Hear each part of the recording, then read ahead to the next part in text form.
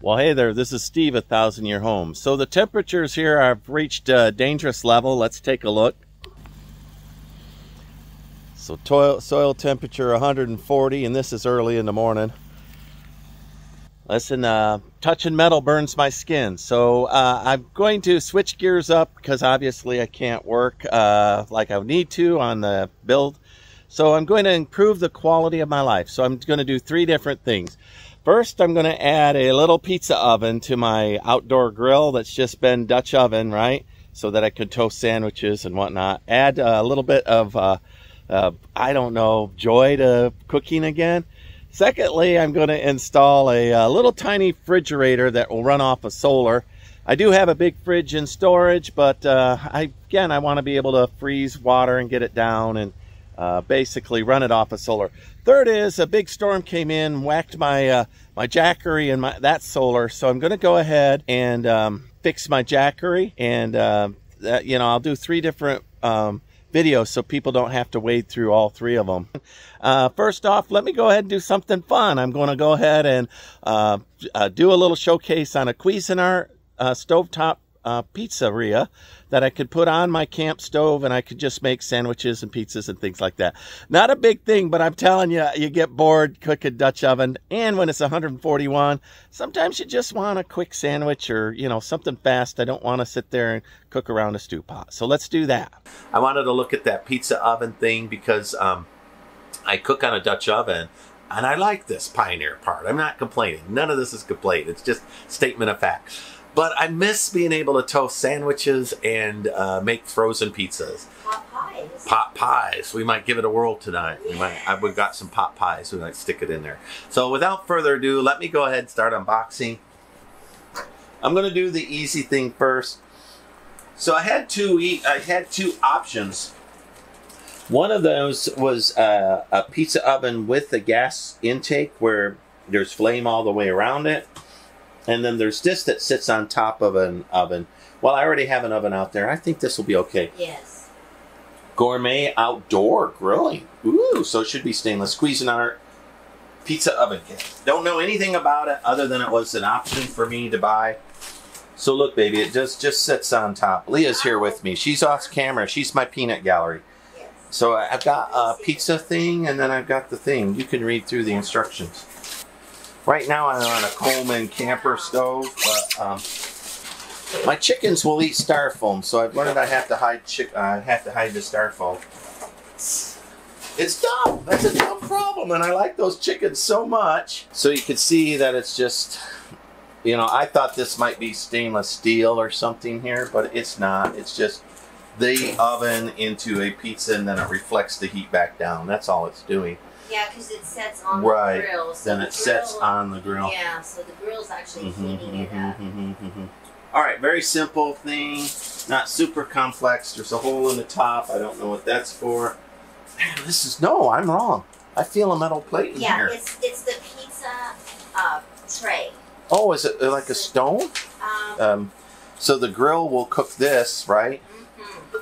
And then this will go, now there's a picture of flame. Does that go down towards the flame? Yes. All right, so this just slides right in there. That can slide out. Wow. Yeah. Well, that's pretty easy setup. Yeah. So there's a hole in the top here. Is that for a handle, or is that a vent? For the handle. Oh, it fell. Oh, you're right. Yeah. You know what it was? It was a thermometer, and I managed to bang it against everything. Did I break it? Nope. Yep. Okay, so then. You know what? I'm going to put this outside and see what the outside temperature is right now. There are a lot more parts in this little Cuisinart than I expected. Yeah, so this is the kind of thing I would never buy for myself, but if those little bonus points, I'm like, you got X amount of points, you can redeem it for this stuff. Yes. So it's going to look like this. So there's going to be a handle, and then... What are these clips for?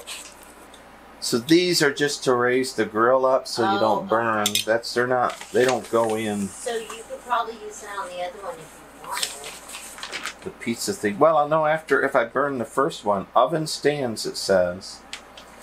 Pizza peel. And then it came with an aluminum pizza panel. That's fun. Yeah. It says there I should find a handle with this thing, though. I didn't see that. Oh, there it is. Would you want to put those two things together and hand it back? Ooh, I still think those go on here, but I don't know if I want them on here. I think maybe I do, because then the heat won't be right on. Exactly. It'll raise it up off the grill. Alright, so there's my little Cuisinart. I like it. It's got little grips here where I can pick it up. That's to keep it off the grill while it's cooking. So I got a handle. I like that. The stone just slides in, so that's convenient. This stone oven part, and the flame goes up. So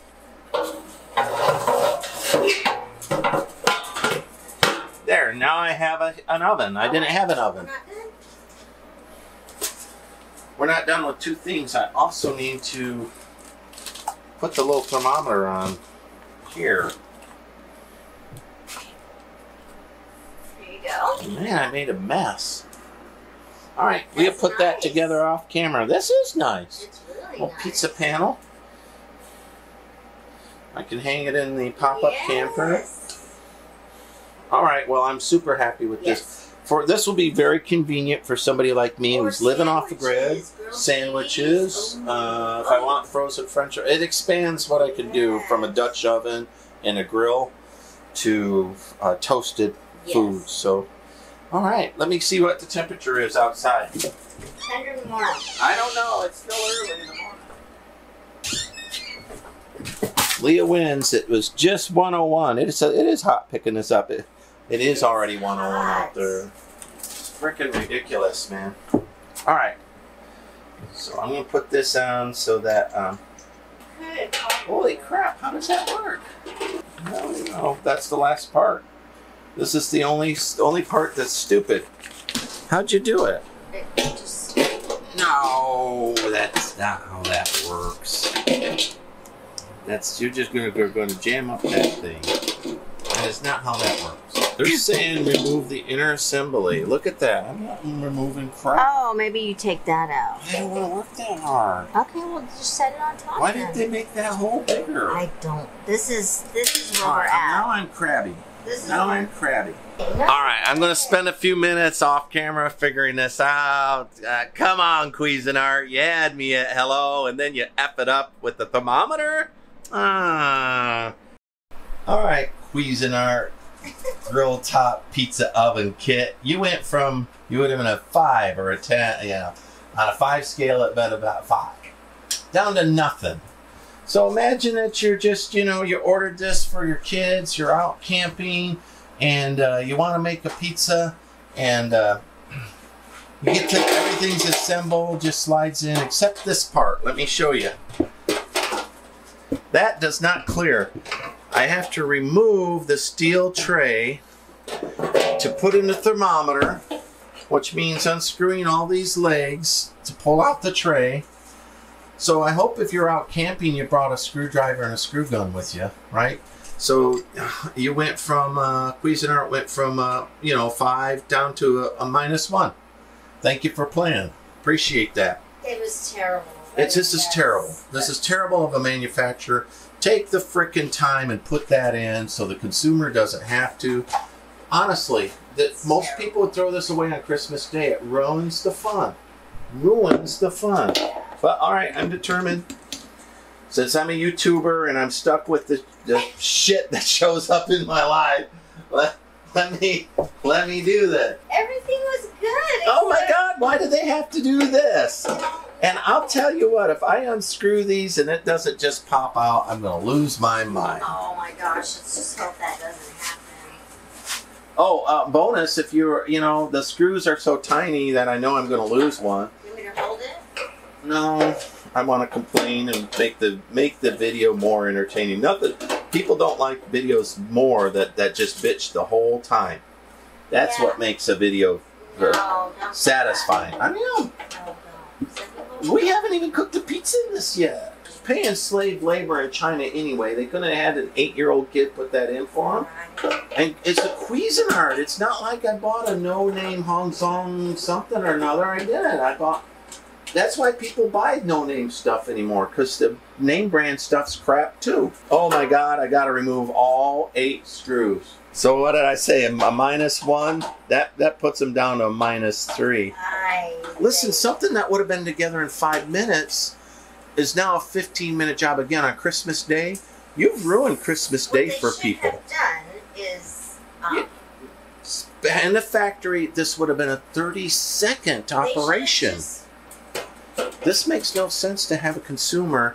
You send me a fully assembled item, then I have to disassemble it to put into one thing that you could have put in the factory. Literally, and if they're using a robot, it would have been no seconds. What kind of CEO made that decision? We can save, you know, 100,000 units. We save 30 seconds. It's not a saving at all, because here I am telling people not to buy this. Right. Now, I want it off my bonus points, so it didn't cost me anything. I mean, honestly, I'm not trying to exaggerate the complaint here. It's a valid. You people are watching me real time doing this. We don't even know if this is the way this comes apart. We have no idea. Okay, that's what the picture looks like. So I had to disassemble it, yes, so that's to put that thermometer in. Yeah. I wish that we still made stuff in America, and I still wish that people cared. So the screw anchors were spot welded on so weakly that they're already broken. So this thing arrived broke. Oh my gosh. Oh God, I didn't pull 2, pay 4, any money. 6, 8, and it says you're supposed to undo those, but don't. Wow. So now I have to be real careful putting it back together, because I don't have a spot weld to fix that. Is that, no, it won't fall out. The hot plate won't fall out once I put the screws back in, because it'll be bolted all together, sandwiched together. But, wow. Wow. Right, Internet? Wow. Again, this is the kind of stuff that, I don't care, right? I really don't care. I just want to toast a sandwich. But if this had been a Christmas Day, or you had 4 kids waiting around for a pizza all excited. Birthday party. You know, camping, you're not going to be bringing screwdrivers and tools. Right. If you're at a campsite. Oh, no. Now we have to put a screwdriver in the truck. You know what had happened? The dad would be so angry at the disappointed people, he'd throw that in the trash with nothing but swear words, and instead of having a happy time, everybody get to watch Dad have a fit. Because dads don't put up with that kind of crap, right? Well, they just want to have a good time with their family, and instead they're in a construction site. Right. In that situation, you could have set it on top and went, oh, that's chintzy. And then this would have been dirty. You never would have gotten the screws.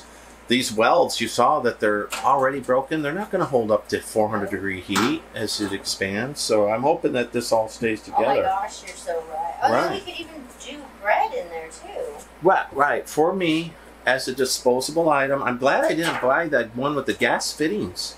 Because it would have been just as cheaply made, just it would have had a gas pipe on the top. There is no excuse for this. Does everything have to be toilet paper disposable? Coleman, you used to buy Coleman camping equipment and it would last. I got old Coleman from the 60s. I wish we would have kept all of our Coleman stuff. Yeah, old Coleman stuff from the 60s is still going. You know, you just have to scrub it out with steel wool. And sometimes when you do the last part, like when you peel the sticker off something, there's a sense of ownership.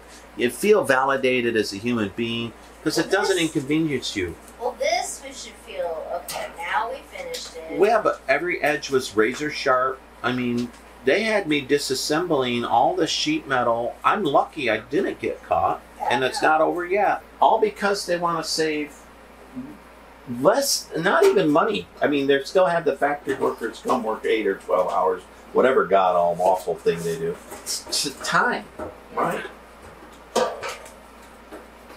So that the 100,000 units go in the box 3 seconds faster. And then I don't know how long I'm in on this video. 20 minutes? 20 minutes. Oh my God. Seems about like 20 minutes of my life. And that was with me closing off the camera so I could have a cuss and fit. 2 people reading because we couldn't even believe the instructions. disassemble the inside to stick the thing. Like, Disassemble the assembled thing? In what world does that make sense? And then later on, when I listen to myself and put this video up, I'm going to say, you know, I bitch a lot. I whine and cry. And it's not. It's just, as a consumer, I just wanted to have fun with this silly little device. Sure. Well, you know, to be honest, those were razor sharp edges in there. Razor sharp edges. So I don't want you to do that. All right. So now we're where we started. Completed unit. They saved a nickel. So unboxing this and assembly, I'm going to give it honestly a -1. The risk of getting cut, the ridiculousness of having to attach one thing. Come on now. But we don't even know if it'll toast a sandwich yet. So we'll get a pizza and we will. We'll go get a tombstone pizza and then try that. All right. So there's a little wrap up. There it is, sitting on my Coleman propane camp stove. It fits okay. The legs that went on the bottom would not fit because the camp stove grids are so wide apart. So you will or will not use that depending on how you use it. This thing's kind of cool. The little pizza pan's cool. I'll do another. You like it? Yeah, it fit perfect on there. So that raised it from a -1 for construction. I give it a 3. We haven't cooked yet. Oh, see, it's a 3. All right. It's 3 out of 5. I think it'll be a 9. Oh, and then Leah looked it up. It was $149. It was the normal price of this thing. I don't know. $149. They could have put that in, and they could have spot welded it better. It came in broken. It's physically broken. Yeah. All right. I let this preheat, but I didn't like pre-cook. It's now says it's heading towards 200. It's a single burner. We put a piece of tin foil there. I don't know if that was smart or not, but we put a piece of tin foil in there, and we've decided 10 minutes. Normally we would have liked this to have been 375, somewhere up there. So I don't know how much I can control all of that. All right, this was in that Cuisinart. I think the top's still going to be a little undone, but definitely the bottom was getting burnt. Now, Lee and I both like al dente, so we'll see if we like this. Because it's definitely burned, and we'll find out how burned. So let me do a little wrap up on this Cuisinart. I ended up liking it. So in construction, it honestly is a -1. It's thin, it's chintzy. That they couldn't put this thermometer on was ridiculous. You had to disassemble the whole thing to put that thermometer on. But in execution, now the first time I cooked, I did not include the legs because I didn't think they'd clear. But I gave this another whirl, and I think the next time around it will be perfect. But the pizza was excellent. So I'm not complaining about the pizza. I'm going to give it a 8 out of 10. And then once I learn to cook with this thing on this little camp stove, it might even be a 10 out of 10.